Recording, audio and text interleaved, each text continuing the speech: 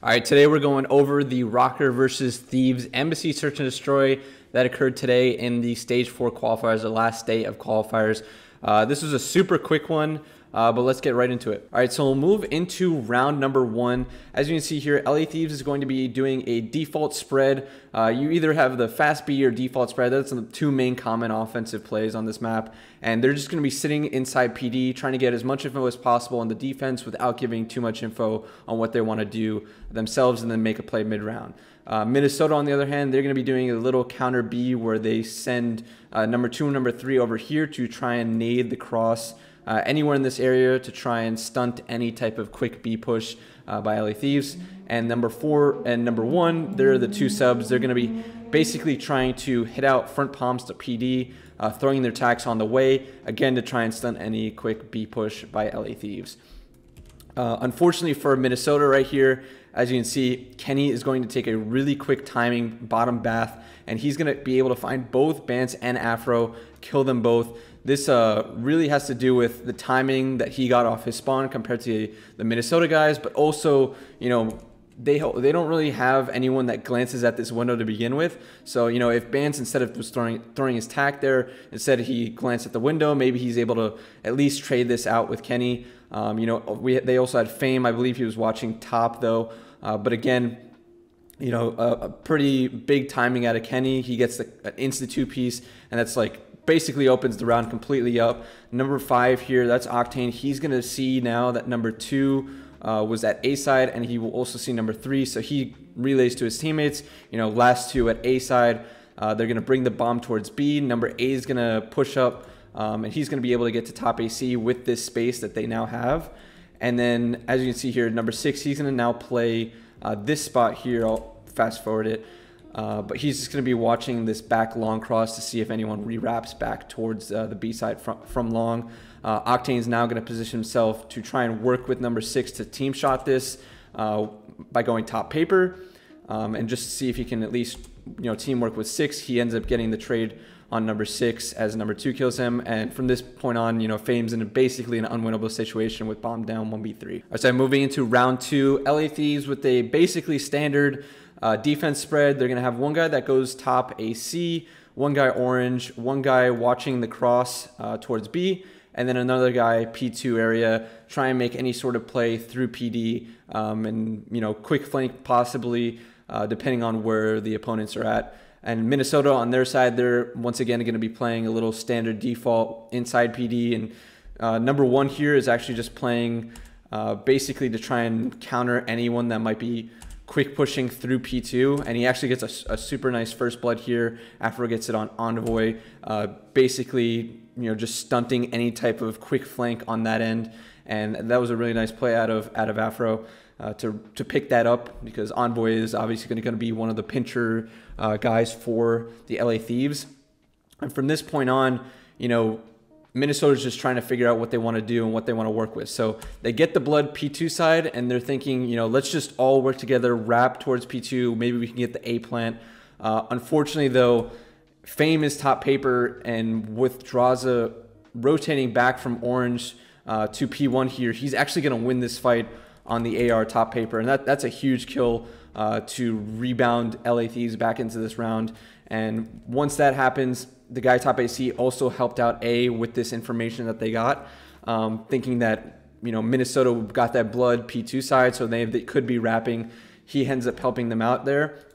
And from this point on, Minnesota commits to this, and instead of, you know, taking it slower or wrapping it back to B, they just insta-go for what their initial call was, to go P2 to A. Unfortunately, Kenny is there. They line up for Kenny. He gets 2. Moving into round 3, this is going to be a quick B push out of LA Thieves. This is the other play that I was talking about.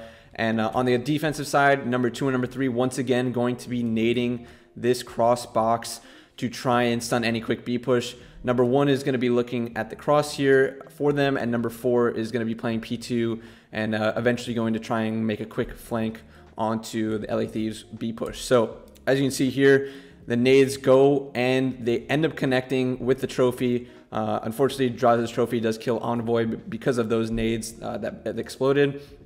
As you can see here, Fame is going to be hard playing for what Kenny did round 1. So this is a little adjustment that you can see right away. He's playing bottom orange, but he's playing for Kenny to try and, quick peek through that bath like he did in the first round. Unfortunately, he's not going to see anything, obviously. And although they got first blooded, LA Thieves is going to try and make a play here to try and balance the round out. As you can see, number 6, Draza, he's going to be, top papers, trying to see if anyone is P1 or top AC. And he does find Fame, who is trying to watch bottom bath. He communicates this with Kenny, and they just double team Fame here, bottom orange. Huge kill out of them. It was a really nice teamwork play with Draza and Kenny working together, and then Kenny is going to go for that quick plant.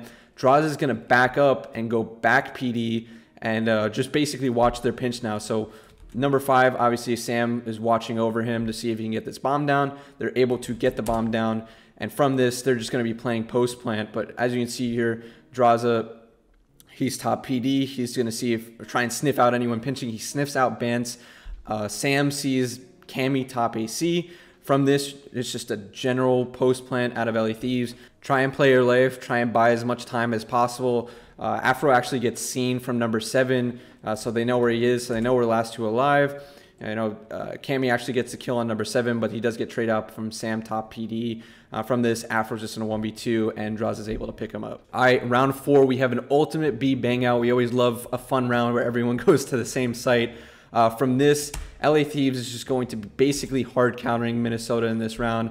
They're going to have 2 bottom orange.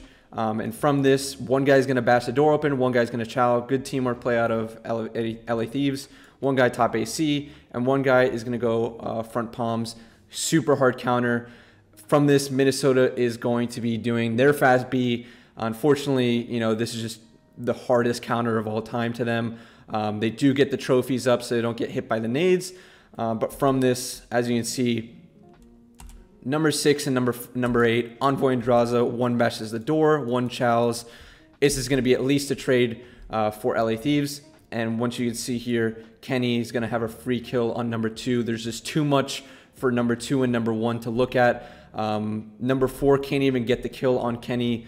I don't believe he sees him at a good angle enough to get this kill. Yeah, he can't even get the good angle. And as well, Sam is watching over him. So he can't get that angle on Kenny because there's a guy top AC. And this has all just become jumbled now. But now it's just a 3v1 for Cammy, and he just has absolutely no hope with bomb down here. I actually kind of do just want to mention how Kenny plays this from the start. It's just really funny because of what he does. He knows of the counter to this front palms, and obviously someone taking this timing bottom bath like he did in round 1 versus Minnesota. So as you can see, he takes a little quick glance at it before he chows. I just thought it was a really funny little glance at a little counter play that he's trying to think of to his own play. All right, round 4 is a spread by LA Thieves, and on the other side, Minnesota just got hit with the counter B, so they're thinking, let's just do it ourselves. They do the same thing, 2 bottom orange, but instead of a guy front palm, this guy's going to go back long, and then they have the top AC guy. Unfortunately for them, LA Thieves are not going to be going B in this situation. They're going to send one guy that stays planners while the other ones kind of work towards A side, but also just play back, just play info, see what they can get from their positioning. So nothing is B side, so Minnesota is just going to have to adapt to the situation with their whole team B, and from this they're just going to be trying to wrap back towards A, go P1, try and cross or get any crosses that they can.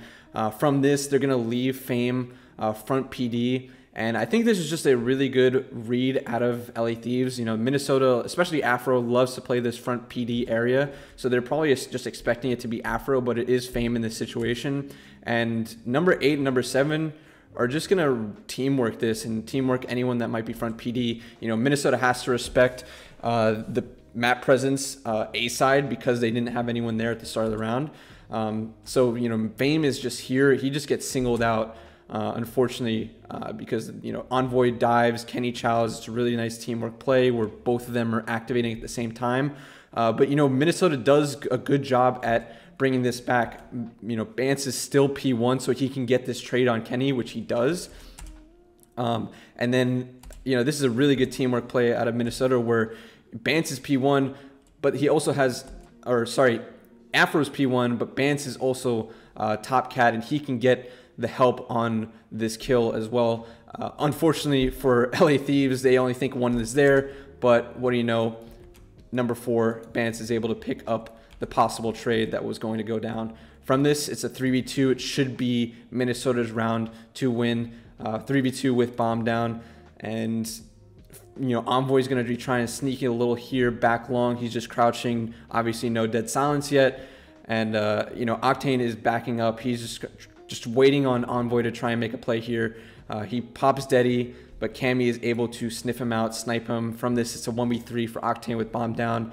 All right, moving on to the next round. Another standard spread by Minnesota. You're going to see this in a lot of rounds and a lot of pro play. And then a little different type of default by LA Thieves with 1 atop AC. Envoy is actually going to push up into this front PD / front cubby area, whatever you want to call it, and just try and be a nuisance for anyone that might be coming out bath or through this side PD door. You're going to have one guy watching the cross B. I think Envoy was actually challenging it with him at the same time. And then Sam is going to be left A with the sniper trying to hold off anything that side.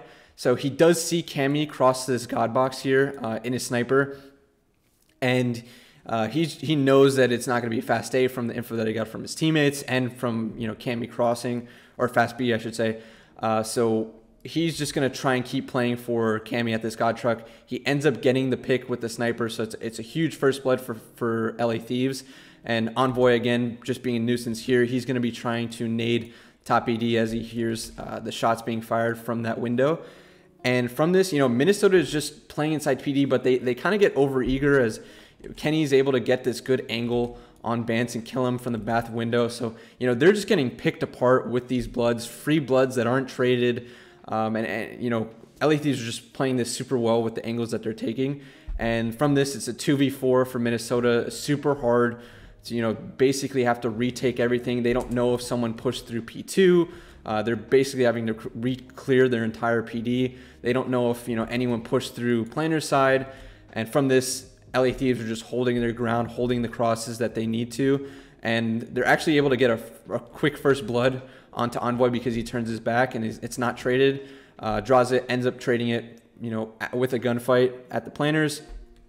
And then once Fame 1v3 once again, it's just a lost cause with the bomb down over there. And 18 seconds left. This is a round win for LA Thieves. All right, we're headed to the last round, and this is just where Minnesota's woes just continue. And this round specifically just stood out to me as just being some completely disjointed. They probably had lost full, being down 5-1. But I don't know, it didn't really look like they were on the same page at all during this round. So as you can see here, LA Thieves going with the quick B push. They have the trophies down, they're crossing, have Octane wallbang orange, so any fast orange hits are completely countered on the defensive side. And they're just going to get a 2B bomb quick and try and get that bomb planted. Once again, they had number 3 and number 2 hitting those nades, but with the trophies, it's just a lost cause.